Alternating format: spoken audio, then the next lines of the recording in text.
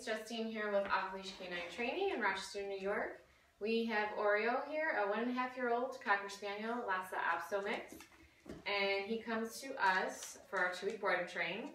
Some issues he's having at home is that he does a lot of unnecessary barking, mounting on guests when they come over, still going potty in the house every now and then, and leash pulling. So let's see what he knows right now. Oreo, come. Oreo, come. Come, come. Come, come. Oreo, come. Good boy. Oreo, sit. Sit.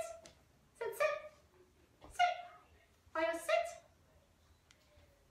Oreo, down. Down. Oreo, down. Oh, good sit. All right, well, we look forward to showing you Oreo's progress in the next 2 weeks.